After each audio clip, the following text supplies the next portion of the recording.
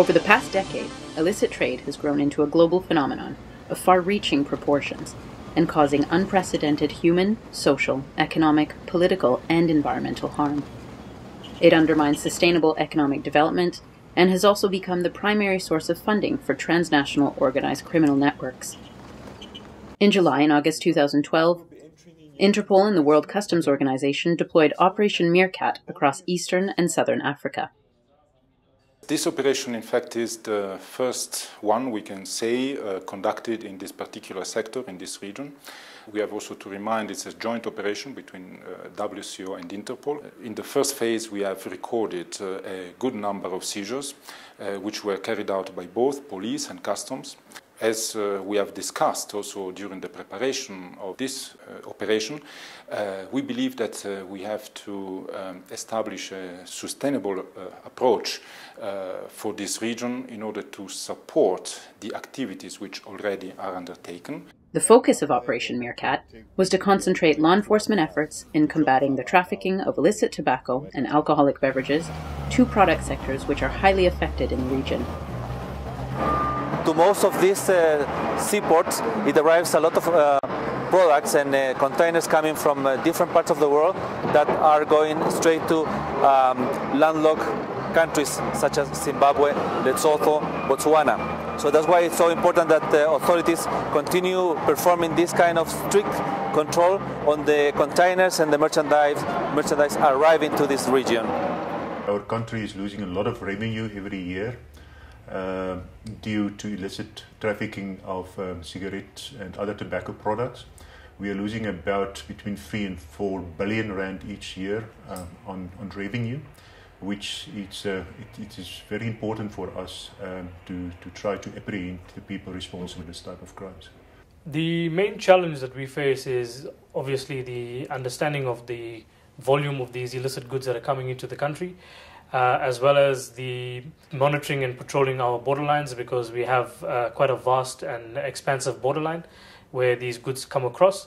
So monitoring and enforcing those kind of actions is one of our key challenges at the moment. Operations require several weeks of careful planning, preparation, and integrated training, with close cooperation and coordination between all the agencies and organizations involved. Police and customs officials work together to patrol land, sea, and airport border control points, checking vehicles, boats, and containers for illicit goods. Raids at marketplaces and shops were also carried out. Operation Meerkat has again revealed increasingly elaborate methods used by transnational organized criminal groups to traffic illicit goods. Traffickers, they prepare a concealed area inside this bus, in the underneath part, and they hide these tobacco products. These are part of the original consignment that it was hidden. This place, it was intervened some weeks ago, and it was part of an intelligence gathering from the private sector that it was that gave place to an intervention performed by customs and an investigation that is currently performed by the police. So this whole consignment, it's valued around 1 million euros, and you see it's a big amount of cigarettes from many different brands. And the main problem they have, I mean, the infraction that they have is that this is a illicit product, but it was hidden from the authority to avoid paying taxes. So that will, of course, imply that that money won't come for the government, and it will go straight to the counterfeiters and to the smugglers. The resources required to police millions of movements of merchandise across borders involve close cooperation between officers skilled in prevention, intelligence, detection, and investigation. This logo or seal that you find here, that they call the South African diamond, it must be included in each one of the legal cigarette packages, but we don't see it here, so this is an illegal product. The operational coordination units monitored the exchange of information between the participating countries, with additional support and tools being provided by Interpol's regional bureaus of Eastern and Southern Africa.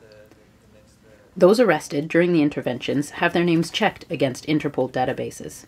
They will take the names and they will make the checks in the database. But this is only at the international level.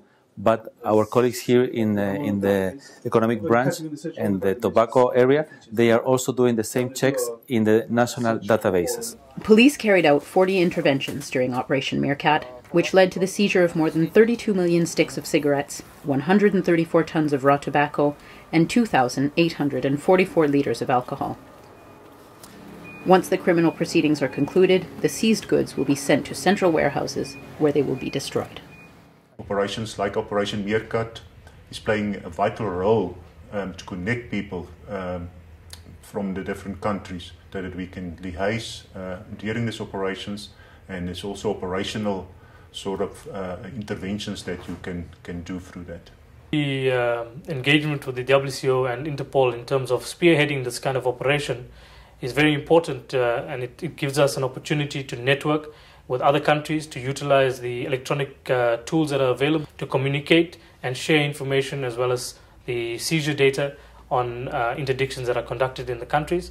It also gives us an opportunity to share some of the risks that are being identified within countries. So the WCO and Interpol's engagement with this operation is very important, and we appreciate and we support it. Certainly this operation has shown the possibility, the great potential of the cooperation between police and customs at national level, as well as by the relevant agencies internationally. These seizures, some of the seizures recorded are significant, and what is also important to underline is that the job is not concluded here. The exchange of information which occurred amongst the different agencies involved certainly will lead to additional seizures in the forthcoming weeks.